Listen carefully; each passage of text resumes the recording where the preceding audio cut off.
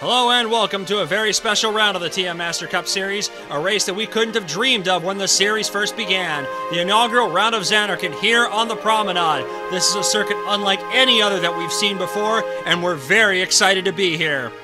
This 14-turn course has more elevation changes than any track the series has ever visited outside of Road Gatineau. However, the racing line here is relatively narrow, and the cars tend to get very unstable across some of the elevation changes, particularly in turns 5 and 6. It has led to some concerns among some drivers about first lap pileups. Because there is no runoff area anywhere on the circuit, if there are cars stranded in any part of the circuit other than turn 1 or on the way into turn 14, that full course yellows will be thrown in order to recover them. Otherwise, it's just putting track workers in too much risk and too much danger, especially since this track is only 14 meters wide. With that being said, this is undoubtedly one of the most spectacular circuits the series has ever visited, and we can't wait to see 46 cars roar around this circuit. So before we get underway, let's introduce the starting grid. Taking his first pole since the season opener in San Antonio, Marco Diaz-Castaneda will have the whole field in his mirrors when the green lights go out. Scott Stoidler will be alongside him in the front row with a promoter's option. Norway's Ingrid Hadeland and Ohio's Cameron Taylor make up row 2. Row 3 sees Adrian Devereaux and Chris Davenport, the Michelin Sons teammates, less than a tenth of a second apart in qualifying. Row 4, David Krikorian and reigning champion Arto Kekkonen. Row 5, Liv Eklund and Zelda Ashby in car 55. Russian Yevgeny Kuznetsov and American Kurt Pliskin have both won this year, looking to add to those totals. They make up row 6. Row 7, points leader Saul Fischel in car number 8 and Greg Woodard in car 41. Row 8, another promoter's option, Vincenzo Focesato in the FIAM and Joe Olenek. Row 9 is a married couple, Carter Fitzgerald and Ryan Matthews for the Matthews Motorsports team.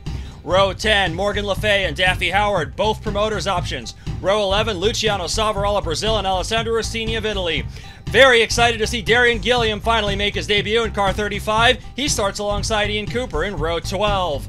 Row 13, Woody Watts with another promoter's option and Texan Connor Friel. Row 14, Clayton Hardy, the first Native American driver since 2002, and Gasper D'Souza. Row 15, Marcus Leonard, the popular Canadian, sits alongside Craig Janser in car 81. Tom Moore and Packer Carroll back in row 16. Carroll was 7th fastest in final practice, believe it or not. Chuck Johnson and Tony Durbin make up row 17. Row 18 sees Truman Ellison in car 50, and German Lucas Grabert in car 34. Going back to row 19, Christina Orion will make history when she takes the green flag today. She and Liv Eklund will be the first trans women to compete as teammates in the TM Master Cup Series. Kenny Myatt sits alongside her, Timothy Ruiz in an orange car, and Daniel Leclerc, the Wales winner. Brandon LaRoe and Zach Webster in row 21 looking for more. Ike Durbin and Scott Bates both waved off their times in qualifying. They went out for a second run, both went slower. Lewis Kingston is back with a promoter's option, and he did likewise. Went very slow and hit the wall in his final qualifying run. And rounding out the field is Gareth Hunt, who did not take part in qualifying, but since he set competitive speeds in practice, he'll take his place at the back of the grid. Looks like we have a minute or two before the field gets underway. I want to get everyone up to speed with some of the appeals that have happened after the controversy during the round of Minnesota, in particular, what was perceived to be a scoring error. Luciano Savoral and Saul Fischel were retroactively put on the lead lap after appeal, putting Fischel in second and Savoral in third. As you might expect, Hodges Walter Racing was protesting the loudest among most in the paddock, because of course they are going to lose a podium result because of this. A follow-up hearing to clarify this decision is going to be before the round of Ohio. The garage certainly needs to be able to trust race control to do the right thing in what should be some very basic procedures and decisions. The other appeal of note was Lynx Racing. The electronics on board Liv Eklund and Alicia Reyes' cars were found to not be legal, and both were disqualified from the round of Minnesota. Lynx Racing appealed the disqualification, and in a case that I don't think anyone expected to ever be overturned, it was, meaning that Eklund and Reyes were reinstated to the round of Minnesota, and neither will lose points or prize money. Which means this is what the Drivers' Championship looks like as of right now. I'll have a look at that before we get underway.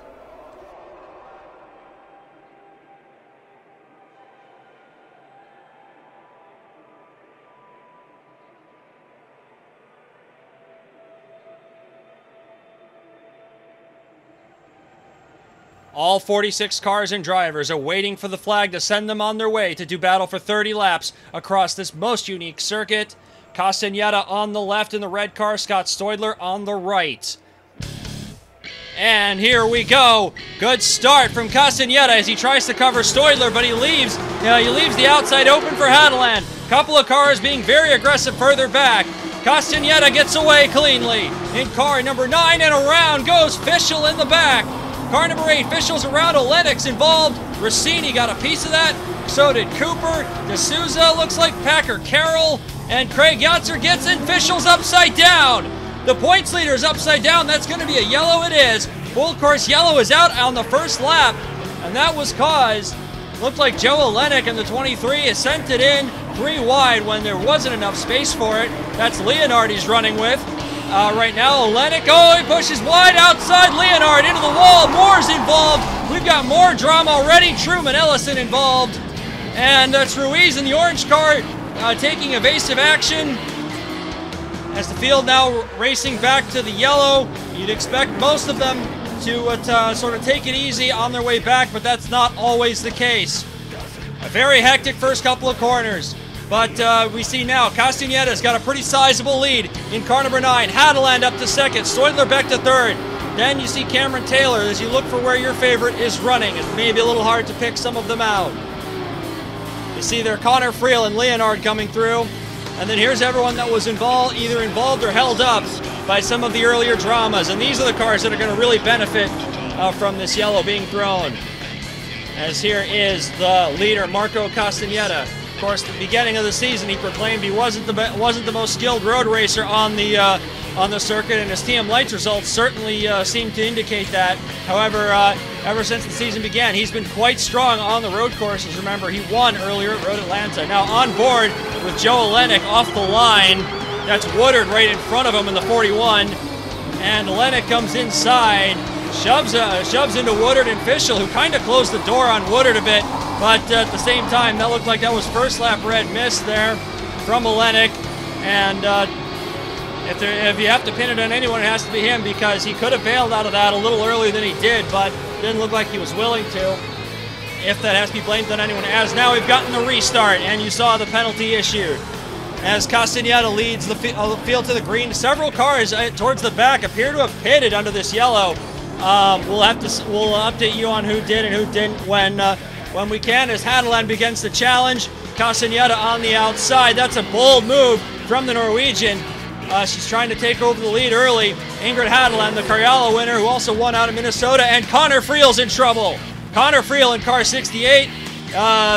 Looks like, no, I don't see any smoke. It looks like he probably broke a gear in that 68. Oh no, there's a little bit of smoke coming out the back. Yep, he should be. Oh, Morgan Le Fay's in trouble in the 49. Cooper's involved. And everyone trying to get through. That's Lucas Grabbert, I think. Morgan Le Fay got turned around. We'll have to see what happened there. No yellow. Le Fay's gotten away. So here's why I was looking at Greg Woodard and Fuccisato as they got together. And Woodard spun backwards. And that's where Le Fay got collected. Looked like Woodard and Fuccisato just both slipped coming up over in turn 6. A lot of cars getting very, very loose when the around turn 6, and that's what's causing some of these early dramas, I think. Lucas Grabbert, that's the German's definitely out of it, and that's rather unfortunate. That's new sponsor Qualitum's had 3 really bad races already. Lewis Kingston in the 108 car spent a little bit longer in the pits, and he's well down the running order, but it's good to see him back in the 108 AutoGuard car. We should be seeing more appearances from this car, hopefully, in the future, so this hopefully won't be the last we see of them. Back up to the battle for third with Cameron Taylor and Scott Stoidler. Past pit entry now going into turn 14. Taylor's got the place, and Stoidler going to have to settle into fourth. Taylor having a good start to. Oh no, they touch! Stoidler clipped the back of Taylor, and they're both into the wall. Lots of damage to Cameron Taylor in the 7 and to Scott Stoidler in the 26. That was purely unnecessary. I think Stoidler should have backed out of that one. Taylor didn't have, the only thing Taylor didn't have clear was a bumper, but usually, as Eklund roughs him up a little bit, usually the standard, of course, is whether or not you have a wheel on somebody in the series, and at least that's what usually is in race control for incidents like this. And Taylor's going to have to go all the way around the racetrack with a wounded race car. You see Käkkinen's gone by, Stoiler now going by, and that's hurt Stoiler's car as well. So I think Scott Stoiler hurt his own chances with that, not just Taylor's, because they both dropped well down the order as Taylor hits the wall, and I think Kurt Pliskin in the EFNY car also got into the wall a bit. As we see the two Matthews Motorsports cars doing battle with each other. That's Carter Fitzgerald and husband Ryan Matthews. They are the second married couple to race against each other in the Master Cup Series. As you saw on the left side, you may have seen Connor Friel in the pits.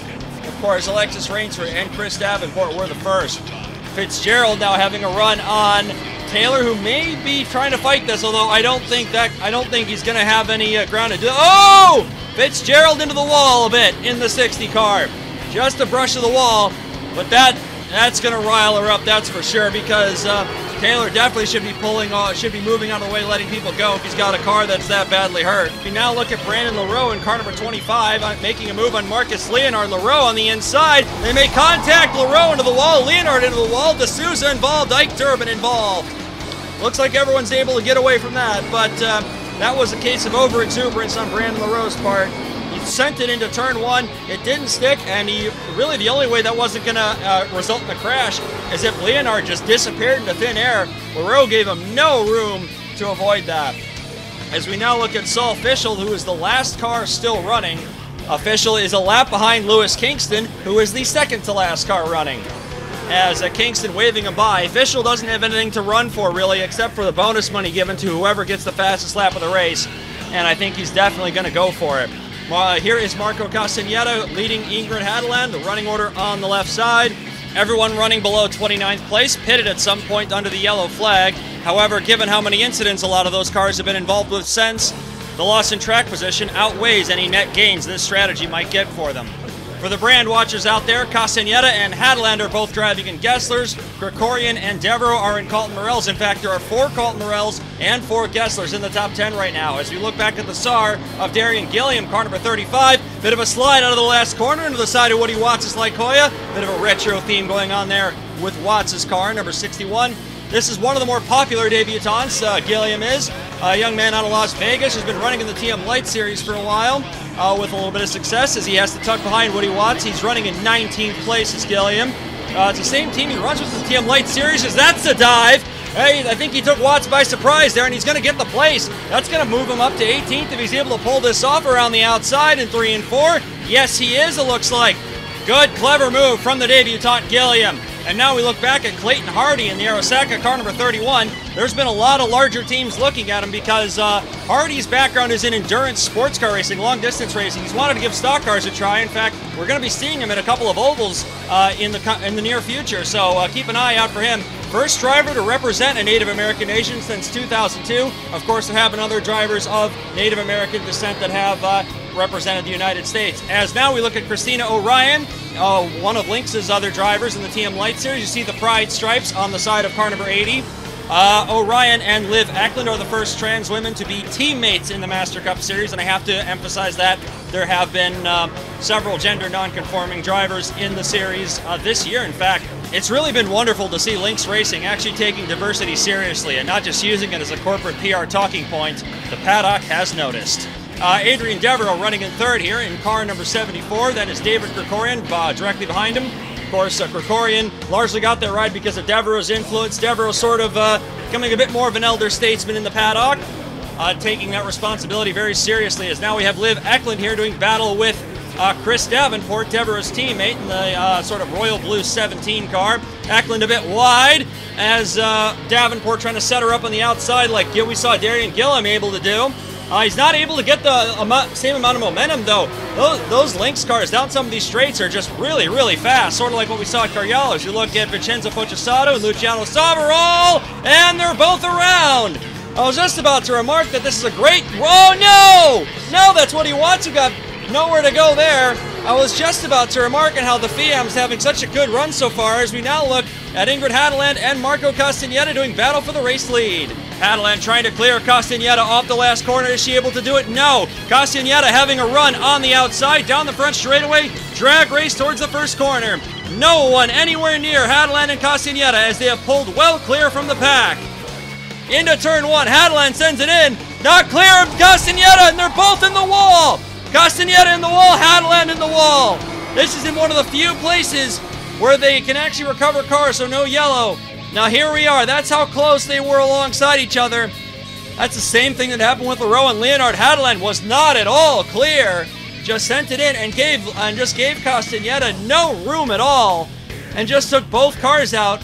Very unnecessary, but Hadeland just going for the lead and trying extremely hard, trying way too hard for it, and just took herself out. And Castaneda furious about that, and it's hard to blame him, as now that's put David Krikorian in the lead of the race, as we missed him overtake Adrian Devereaux, and Devereaux's now going to have to deal with Liv Eklund, who is hounding all over him. And here is Davenport now dealing with Lewis Kingston, and Arto Kakkonen trying to split them. Kingston moves out of the way, and Davenport and Kakkonen going to try Davenport in the outside here? No, I think Kakkonen's a bit more sensible than that. Davenport defends that, but Kakkonen definitely showing himself in the mirrors there. As we now look at Zach Webster in the 87 car. Now this is a man who definitely needed a good run, because there were some rumblings about his position in the team.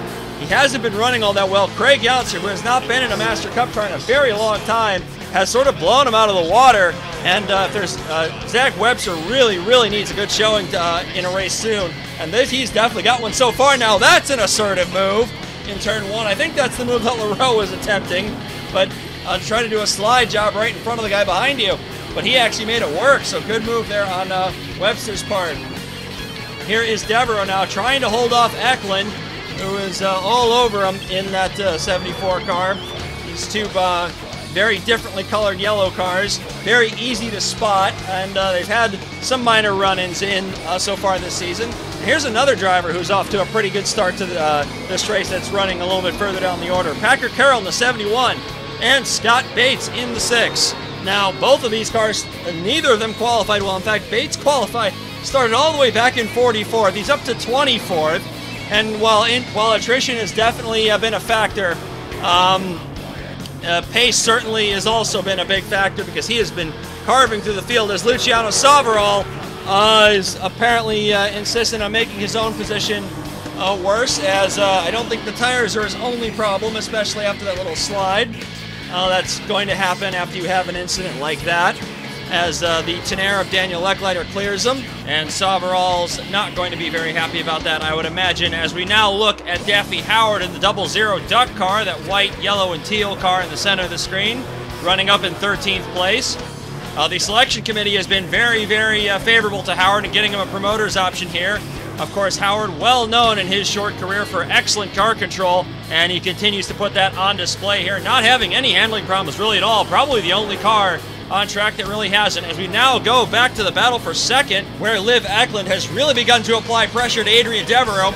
Devereaux, the former 3-time champion, trying to keep the rookie in his mirrors. He's a little wide in turn 13. Eklund sticks her nose on the inside. She's going to get a great run down the ramp here as they make a run down towards turn 14. There they go, past pit entry. Eklund, the yellow, red, and blue car. On the inside, she slides up a little bit, doesn't give Devereaux a whole lot of room. It's a little bit loose on exit, a little bit of contact as well. Adrian Devereaux in car number 74, doing everything he can to hang on to second place. He's got a good advantage in Eklund down the front straightaway. Now that's interesting, as Eklund really throwing it into turn one. Side-by-side contact a little bit, trading a bit of paint there.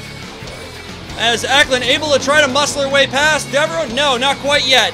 As there she goes. Now she has second place. But here comes Chris Davenport in that royal blue and gray 17 car right back there.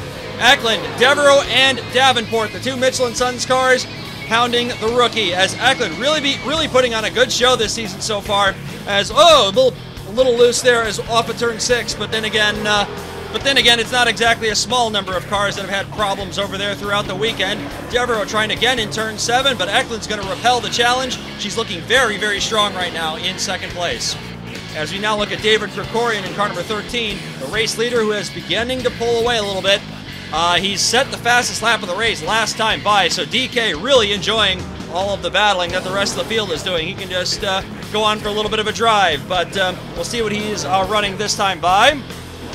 Goes even faster, 1 minute 30.325. David Krikorian really setting a blistering pace here. We'll have to see how much. We'll have to see if that comes to bite him later with how much he might be abusing the tires. But he's really trying to pull away as the Michelin Sons teammates do battle here. Devereaux and Davenport. Davenport on the inside. Oh, Devereaux gives him just enough room, giving Davenport plenty of space. Of course, early in his career, Davenport was known for a series of spins and accidents, and it earned him the nickname Crash Davenport. However, that nickname mostly fell out of fashion after Michael Sykes gave him the nickname Captain Eyeliner, largely because of Davenport's fashion sense, and that nickname is actually rather coveted by Liv Eklund, the driver who he's chasing down, and looks like Davenport's going to make that stick on the outside of Adrian Devereaux. That's a good move there by Davenport. Up to third place, and now he has to run down Liv Eklund, who's beginning to pull away from him. But Davenport having a very good evening so far. As you look back at Timothy Ruiz and Vincenzo Focesato, this is the battle for 18th. Ruiz in the orange livery instead of his usual white livery that he normally runs. Into turn 1 they go, as Ruiz a little bit wide. Focesato's got to run on him, and the Italian's going to try to get him in turn 2. Ruiz way wide in 2. He's in the wall. Just brushed the wall a little bit. Ruiz gave up that one, though. He had to. Didn't really have any other option. Ruiz having a very good season as we now look back at Kurt Pliskin in the EFNY, car number 16. Doing battle with his teammate, Greg Woodard in the 41. Pliskin also a little wide. Oh, Pliskin brushes the wall there as well. And that is Howard beginning to hunt him down. Daffy Howard beginning to chase down Pliskin. And Pliskin's going to have to defend from a very aggressive Daffy Howard, who is well in control of things at the moment, as far as that race car is concerned anyway. Howard, look at that. Howard very smooth coming off of turn 6. Oh, Yantzer wide, as Craig Yantzer in the 81 car, the Scarabs entry. Now, he is having a very, very rough evening there in that car. Packer Carroll beginning to run him down. Yantzer, there's that car, is all beat up already. And Craig Yantzer having a rough evening as it is. David Krikorian in car number 13, not pitting yet. Pit window is opening. We thought Krikorian would be one of the first cars to pit. That is not the case. Woodard is in. Woodard is in car 41. And you get a good look at that livery, the blue, yellow, and red car. Rossini in as well in car number 3. He's having a good night as well, especially given how his year has gone. Packer Carroll running down Craig Yantzer, who again nearly wipes out the 81. As Carroll gets by, he's going to be able to clear Yantzer. And the Ultor livery there, the 71 car. Whoa! That was a little bit dangerous. I think that was a late call-in, I think. Packer Carroll, though, into the pits. Here's David Krikorian pitting at almost exactly half distance. This a little bit past half distance. Oh, Davenport, all sorts of sideways as he comes in. Davenport pitting with David Krikorian. Now we're on board with Darian Gilliam. Now let's have a look at the rather unique pit lane here at Zanarkand, as that is Howard right in front of him. On board with the 35, Darian Gilliam. Now there is some pit stalls on the right side. That's where Howard is pitted. As you get a good idea of what you can see from the looking above you and out to either side. Of course, most of the pit stalls are on the left side. However, some on the right. You see more of them coming up on the right side here. That's where some of the cars qualified at the front of the grid are pitting. And of course, Gilliam's stall is right here at the end on the left side. There it is. As he's going to get service there, as Orion beats him out. Now Orion was behind him before this pit stop. That is also Clayton Hardy now right on his tail in the 31. Darian Gilliam, the debutant out of Vegas, going to have to defend from Hardy as he brushes the wall, I think, a little bit on pit exit. Two debutant drivers here, as Gilliam may have to surrender this place because Hardy's got a good run on the outside of him. Maybe not, though, because they're both on cold tires. As Gilliam hangs on and Orion begins to stretch a bit of a gap between them. And now coming into turn 5, you see there's a lot of damage on the right side of that of the 35. Darian Gilliam, though, be holding on as Hardy tries to get the tires up to temperature, and he begins to pull away a little bit. Now looking at Liv Eklund, who has now inherited the race lead now that Krikorian is pitted. And, oh, wide, very wide, almost into the wall as Liv Eklund hanging onto that car. That is Daniel Lechleder that she's putting a lap on, and that's Truman Ellison in the background. Eklund peels off, one of the last cars to pit. Daniel Lechleder in car number 10 having a pretty solid evening so far.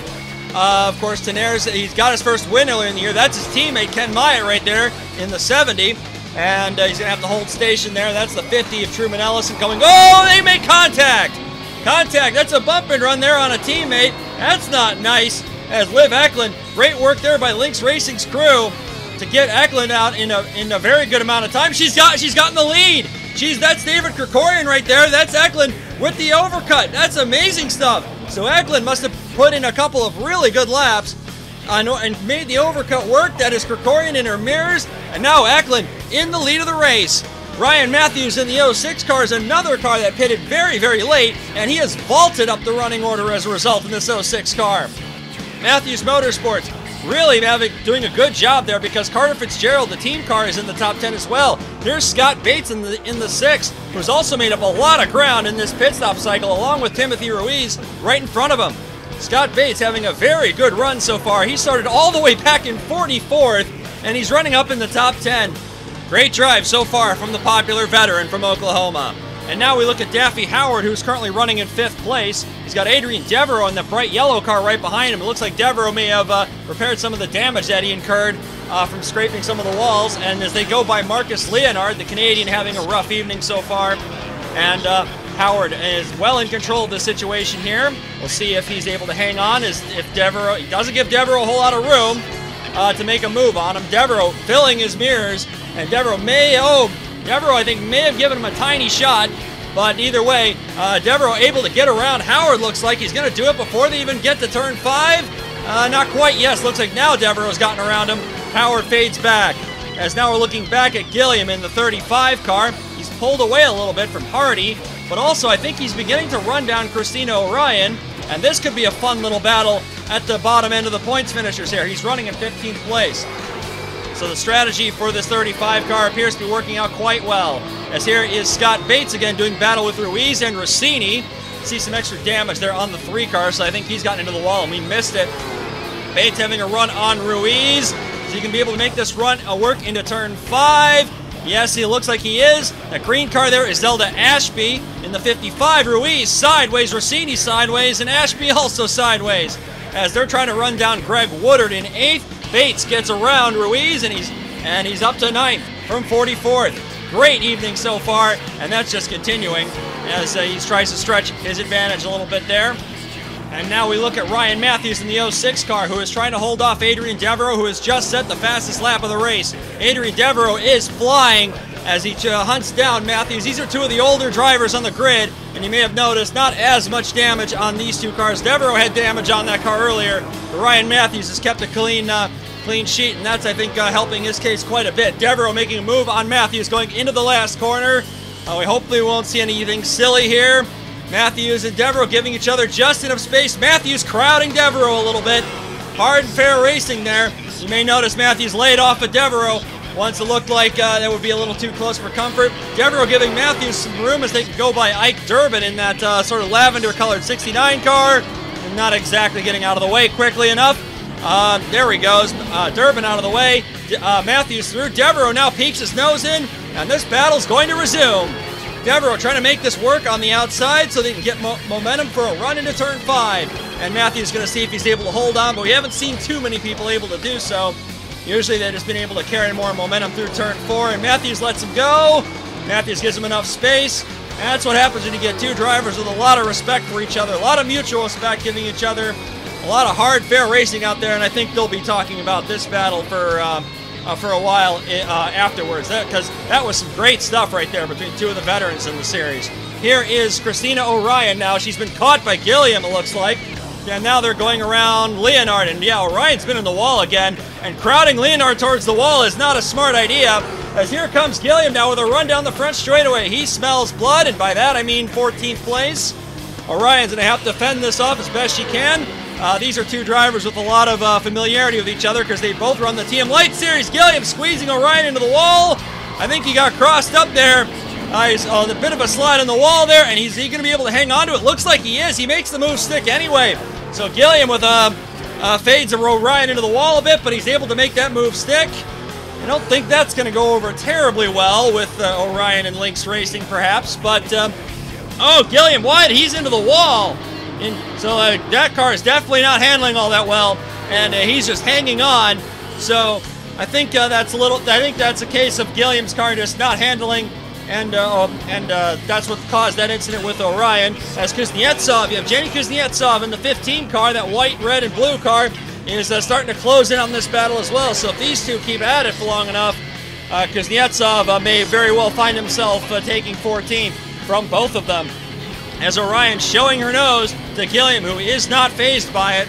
He's trying to hang on to it as Kuznetsov is getting even closer. Orion trying to set him up in turns 13 for a run into 14. Here she goes.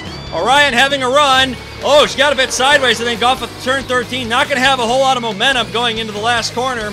Kuznetsov watching and waiting in the background there. And now he's really closing in. Gilliam. Oh, Darian Gilliam closed up on corner exit, defending that very aggressively. So, good bit of defending there by Gilliam, but also as now we look at Liv Eklund, who is beginning to pull away from David Krikorian. That's Daniel Leckleiter in the 10 there. Leckleiter trying to hang on to his position, but he's not under any pressure from anyone around him. Eklund coming through on turn 5, or is she gives Leckleiter a lot of room, and Leckleiter letting her go. Oh, Leckleiter sideways, around goes Eklund. Around goes the race leader. After contact with Leckleiter, who had a big slide coming into turn 6, he couldn't hang on to it. She's going to lose the lead. Is she going to lose second to Davenport? Oh, that wasn't your fault. That absolutely wasn't. I don't know what. We're going to have another look at that here. As Leckleiter, that car is all crossed up. Oh, Eklund was sideways as well, but Leckleiter got that thing sideways and around he went. And nothing wasn't Leckleiter's fault, that's for sure. He lost it, and Eklund also lost it, but I think that pass should have been completed a lot earlier than it was. And that's what happens sometimes when you sometimes give some lap cars a bit too much space when they're under no pressure themselves. As now David Krikorian has reassumed the race lead. There's Johnson and Leckleiter. He's able to get by both of them, not by wasting any time with them and just going through. David Krikorian knows a fair bit about dealing with some lap cars, and here is Davenport now all over Eklund, and he is going to really begin to hassle Eklund, and Eklund, see if that is Kingston. Now Eklund making a bit more of a early move, but Kingston's waving him by. Lewis Kingston very much a gentleman behind the wheel these days, as Davenport trying to get second, but Eklund really not giving him any room at all to make that maneuver, but she may not have a choice in the matter because that car not handling so well off of 2, and she has to lift off earlier. Is Davenport going to finally make a move on the outside here? Stick going into turn 5. Oh, what do you know? He's boxing her behind the 10. Oh, now that's how you know that someone's got a little bit of experience, when they are a little bit better at navigating some of the traffic, as Eklund slides into Davenport a little bit, and I think Davenport's where is the 10 car going? And yes, Leckleiter, that's where he's going, into the wall. Oh, Leckleiter to the wall again. Eklund slides up almost into him. And don't think there was any rancor there from the 11, but Davenport got the place just from being a bit more savvy at navigating traffic, as we're in the closing stages of the race here, as Clayton Hardy doing battle with Luciano Savarol. Hardy, big slide. Clayton Hardy having a very good debut for a new driver in a Hassler racing car. His feedback has been, you can tell that he's had a lot of impact on the setups of Tim Ruiz and Chuck Johnson's cars. As here is Tony Durbin making a move on Marcus Leonard. I believe this is actually for position. And oh, Durbin squeezing Leonard into the wall. And I don't think anyone's really learned that squeezing Marcus Leonard into a wall is not a good idea, because that's done more damage to Tony Durbin, looks like, than Leonard, who's just kept his foot in it. Looking at Carter Fitzgerald, who's had a very quiet and very strong run, running in 7th. That's Truman Ellison. Oh no, we have more backmarker dramas. Oh, Fitzgerald is upset. She is not happy about that. And that is, I believe she thinks that the 50 car is responsible for that. And, definitely showing a bit of, definitely not happy about it. And she ran Ellison into the wall up there in turn 13. Definitely not happy about it, and she has every right to be upset, because Ellison maybe should have let her go a little earlier, and now he's under threat from Packer Carroll, as Chris Davenport's now beginning to pull away from Eklund. All the damage that Eklund incurred, they're really beginning to slow her down, as Davenport now hoping that he can run down David Krikorian for the lead here. Krikorian's in sight. There's smoke. There's trouble. No, that's Krikorian. That DK in trouble. Another reliability gremlin has bit the 13 car. After how many this year, I don't know. But that is another massive reliability concern that's going to take Krikorian out of what could have been a race win. Scott Bates now in car number 6. That's DK there smoking. He's able to get that thing going still. He's able to get it moving. Oh, he's stuck. Bates got stuck behind him. And there is Ashby. Come on, let's go by. Oh, wait a minute. This is a downhill section. Bates taking a while to get by, but that's one of the parts of the track where there's not very good rearward visibility as Ruiz goes wide. So Bates going to stay at 9th, Ashby up to 8th. There's not a whole lot of rearward visibility there, so I think Bates is worried that if he pulled out too suddenly, he would have caught someone blindsided, could have caught Ruiz blindsided and caused a bigger accident. Let's see if we can have a better look at that from Ashby's view. We have Ashby's on board here in the 55. This is an interesting incident here, as there you see Bates stuck behind, checked his rearview mirror. He obviously saw Ashby coming because he stayed in line. And now we look at the rear view camera off of Zelda Ashby's car, and you can see there that there was no rearward visibility, so that was a smart move by Scott Bates to stay in line like that. Cameras like this should be available to every driver in the field around Indianapolis. You see them a lot in passenger cars these days. As we see Darian Gilliam and Ike Durbin. Gilliam a bit slow, Gilliam sideways, and there's Yevgeny Kuznetsov in the 15 car as he begins to hound Gilliam for 14th. I mentioned that Kuznetsov is sort of playing the long game here seemingly, and it looks like that's going to be the case. Gilliam trying to hold off the Russian veteran. Kuznetsov all over Gilliam's rear bumper, doesn't lay into him, and Kuznetsov's going to have a great run on him coming down the front straightaway, it looks like. So Yevgeny Kuznetsov is going to try to outbreak try to get a good run on the debutant. Into turn 1 they go. That's Casper de Souza in front of them. As Kuznetsov on the inside. Runs Gilliam a little bit wide. Gives him just enough space, and he's able to make the pass stick. Kuznetsov up to 14th. Now, he's come under fire recently for some, honestly, extremely benign comments he made about Russian politics. And that being said, talking about Russian politics under any circumstance is always a bit of a minefield, but it was some very polite support for a anti-Putin politician over there, and I hope things get straightened out with him, straightened out with that as soon as possible, knowing how things can be over there. Here is Greg Woodard in car number 41, closing in on Carter Fitzgerald. Fitzgerald wide. That's some, I think, the damage from earlier that she had from that incident with Ellison still impacting her. Woodard went by like it was nothing, as Fitzgerald hanging on as best she can. Yeah, she's not making her case any better here. As we now look at Tim Ruiz holding off reigning champion Arto Käkkinen, who's had a very quiet and a little bit of a slow start to the year. Has Käkkinen as they're trying to get around Packer Carroll and Daniel Lechlader, which I believe is a battle for position. Ruiz on the inside of Packer. Käkkinen lays into his rear bumper a little bit, giving a little bit of a hurry up. Käkkinen trying to go by, and it looks like the lap car is staying to one side. That's rather polite of them. Ruiz and Käkkinen going to resume their battle. Timothy Ruiz showing the front of the field that he could definitely handle the pressure of running up front, it looks like. And that's the kind of drives that really get the attention of some of the teams at the front of the field. Not so much having a blisteringly fast run like this, but it's how, if it looks like a driver belongs at the front of the field, how calm they are under pressure like this. Especially as a rookie, Timothy Ruiz is having a pretty good year, especially given runs like tonight. Even though Arto Käkkinen about to come by him on the outside, Käkkinen's most likely going to clear him. No, maybe not. Ruiz got a great run off of turn 4, and I don't think he's going to be able to hang on to the place. No, he's definitely not. But he definitely looks like he belongs at the front end of the field.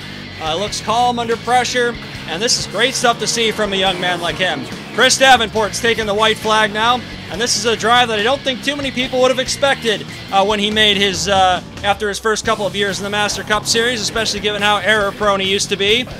He's controlled the race pace, at least in this last stint, after Krikorian and Eklund ran into problems. And that car is clean. There is not a mark on that car. So the Aratel, car number 17, having a serene last lap home, it looks like. Eklund way back in the distance. He has pulled out a huge gap. So Chris Davenport, there she is in the background. Davenport having the type of drive that I think he would have dreamed to have had back in 2013, 2014, when he still had a bit of a bad reputation around him.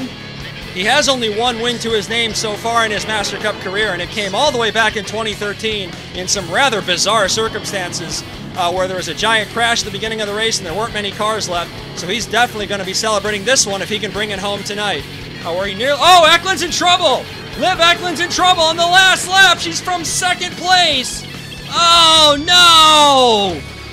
That's got to be gut-wrenching. She had her first win in sight. Drama with a lap car. took her out of contention, and then mechanical failure with 1 lap to go. She's not even going to be able to salvage a podium from this, as Davenport rounds the final corner, well and truly clear of everyone else. Around the lap car of Cameron Taylor to take his 2nd career victory, 5 years after his first.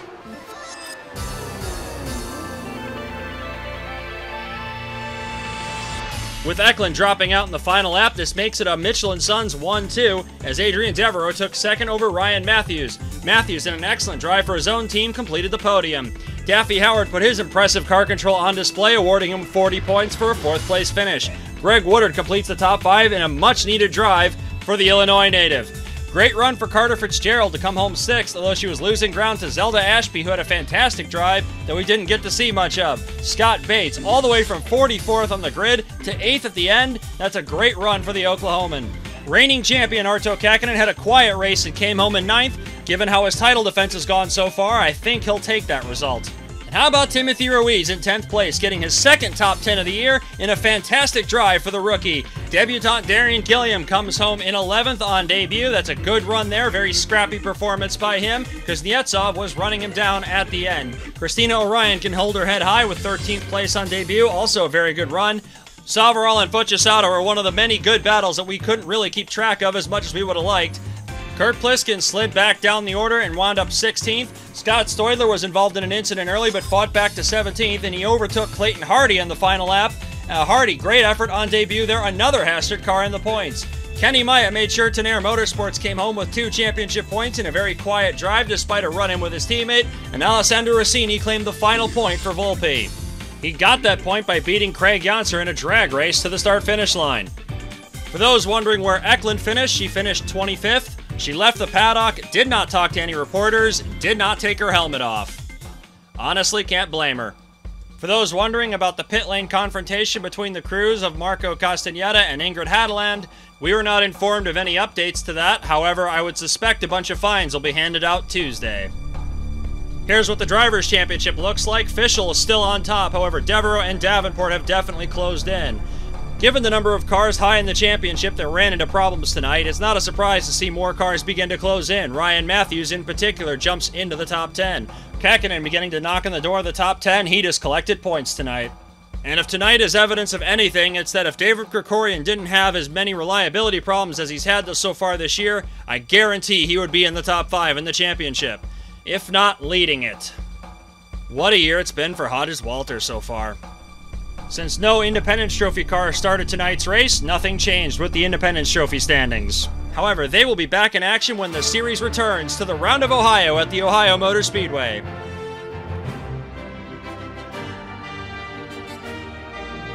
If you'd like to watch some previous events in the series, check out this list over here. Or check out these videos from friends of the show. Or if you'd like to be social, join the Discord.